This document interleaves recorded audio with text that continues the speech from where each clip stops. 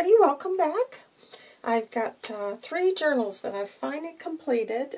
Been in the works for a while, but you know, with everything going on, it kind of just taken me a little bit longer than I expected. So I've named these Lavender Fields.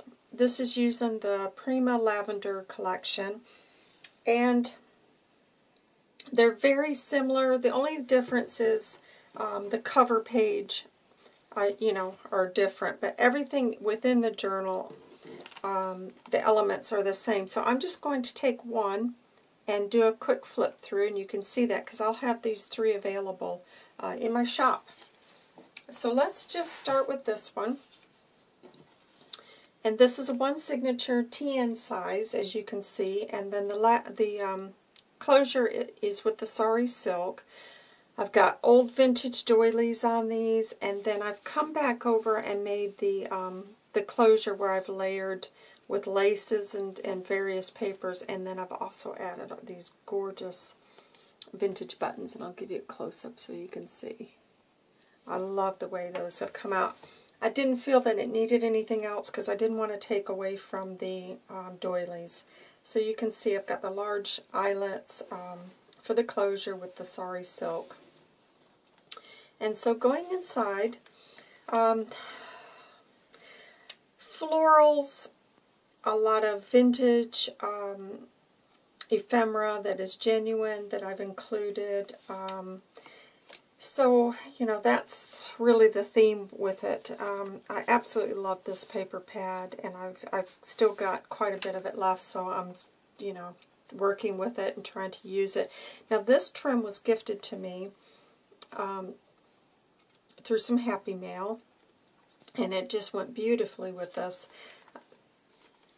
And then here, you know, I've just picked up these little, it looks to me like they would have been like a souvenir, probably, I don't know, I'm guessing probably 50, maybe, I don't know, maybe older than that. I've got quite a few packs of those, and they're just various locations. This is somewhere in France. I won't attempt to try to pronounce it because, you know, I'm dreadful with pronunciation. So that's tucked in there. I've done a lot of sewing in this with white and black threads. And then this is a genuine, let's see, these are tea cards, tea and coffee cards, and they're Canadian. I don't know how, I picked these up at the flea market some time back. I got a nice stack of those, and they're all the florals, which is really nice because I don't like some of the other tea cards that you can get. Decoupaged tags, embossed the little pockets, and then added more lace here. Okay, this is a find I've just recently purchased. This beautiful 1906 ledger. And look at that, baby. Ooh, it's beautiful. So I've got some plain sheets, which are nice to work with. And then I've got some of these. The only thing I wasn't mad on is it had this line going through them, but the gentleman's informed me that that was a practice that was done with the counts. So I love this. I'm just absolutely crazy about these. So I've included some of those in here as well. So this is a genuine page from that ledger. I've done some stitching there. Left the strings. They could always be cut off if you're not a fan of that. This is the Tim Holtz or Sizzix die, and I've backed that so that that stands out. I love working with that die. It's very fiddly, though, I will admit to that. And another little, this is the wildflower die where you cut it out and then you just put that back in with a contrasting color to make a little tag there. Beautiful papers that coordinate nice with this. I've got avocado dyed papers in here, and also tea and coffee dyed. I've altered some of the jumbo playing cards. I've stenciled through this. I've added some gesso, and then I've done some decoupage and stamping throughout. And this is another avocado dyed page. French book page. More stitching. See how this is that tea, and it's come out really, really nice and dark. I worked with some coffee dye last week, and I'm not mad on it, so I think I'm going to stick with the tea dye. I just prefer it. Okay, here I took some of my mica powders, and I've sprayed the doily, and it does change the texture of those. It makes them, I think, a little bit sturdier, so that's nice. Some of the shipping paper, I've just added that in for contrast. This is an old vintage mathematics book. Another old book page there. I've done some stenciling. And then this is the coffee dye I was talking about. It's very grungy, and you know I kind of steer away from the grunge. So vintage postcards, another little handmade tag, and then another tag here with a snippet. Those are all tucked in there. I've done some with a punch, and then I've stitched that pocket so you can see.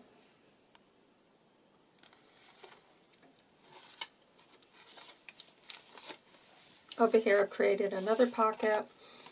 This is a Tracy Love Junk Journals digital from her ephemera packs. I cannot recommend this pack.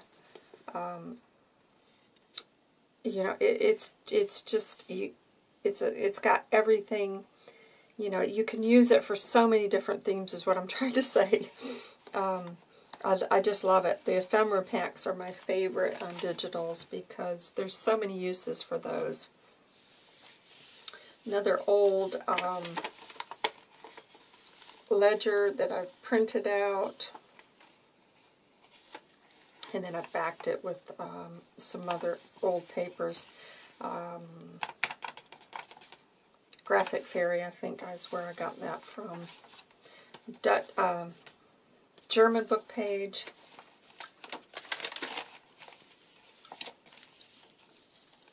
Another old receipt, and that was gifted to me, and then I've just printed that out and put that in there as well.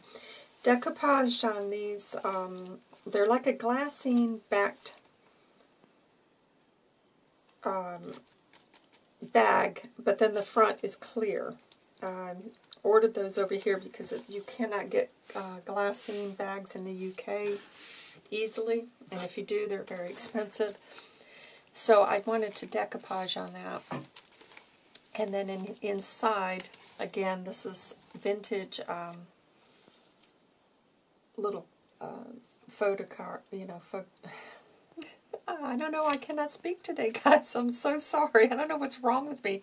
And I've had plenty of coffee, so there's just no excuse. Another little journal card that I made, and then I've just added some more of the book page and various digitals, because I tried to keep this, you know, all the lavenders and purples and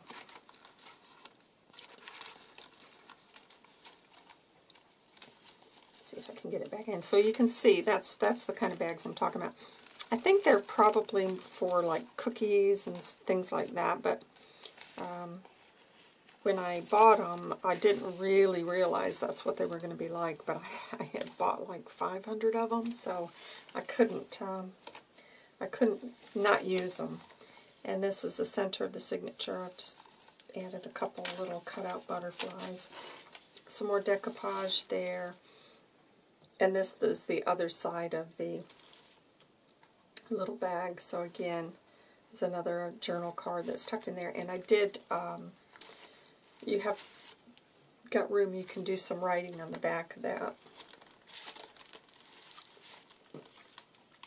Another old vintage souvenir card, I guess is what you would call those. Decoupaged here. And this flips over. So there's still a lot of room to write in. I've collaged here with some book page, and then this is an image from Porch Prints. and music sheet on this side. So it's not a tuck spot. This is just a page embellishment. More stenciling. Book page pocket here. And then I've just made some little tags to go in. Using up the stash, trying to get through it. Here, again, there's that coffee page. I mean, it is beautiful, but it's just, in contrast to the tea, it was quite a bit different. Because it's been a while since I've done any coffee dyeing. And then you remember I did a tutorial on how to make these, so this has been stamped on. I had some of those left over. Now this was an idea that came in my friendship journal with the tiny little booklet. I love that, so I just had to pinch that idea. And then that's a decoupaged tag there. I love how that's come out. Glassine bag here, and again I've layered up bits of digital and old book pages and some of the receipts as well. And then here I've done another little handmade tag, and I've backed that with tea dyed, so I love how that looks there. And then here is a postcard, and I've just made another little pocket there with a tag and added some little ruffle, fabric ruffle there.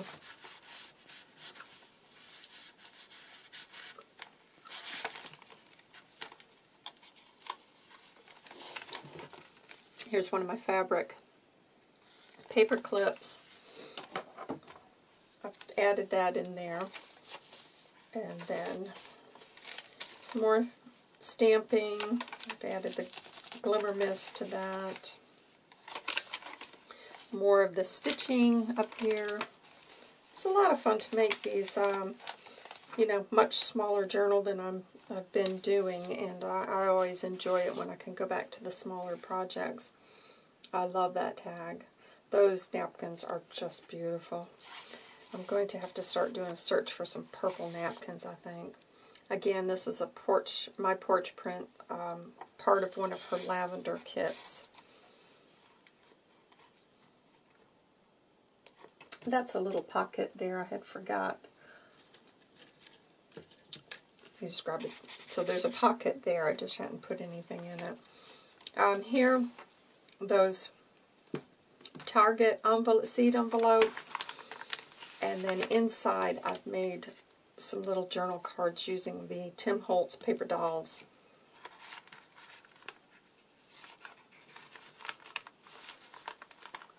And then that, got some fabric here and some old buttons there. I mean, those images were the larger ones, and I didn't realize, I should have, that they weren't going to show through the way I wanted, but I'm still included it. They could be swapped out if you didn't like it there, but some stamping on that. And again, some more of that old ledger. And here I've just sewn a little tuck spot so something could be added there as well, and that folds up. And then that's the back of the journal. So there it is. And as I said, these are lavender fields, and there's going to be 3 of these. And they're all very similar. It's just a few little elements are slightly different. But inside I've made them all, you know, the same. Got the same pages, same elements. The only thing that's different was the seed packet, the Tim Holtz paper dolls that I used, and those are different. But I hope you guys have enjoyed that. I hope you're all staying safe and finding lots of things to keep yourself occupied with. There's a lot we can do, you know. So let's just stay focused and keep smiling, guys, and I'll be back very soon. Bye!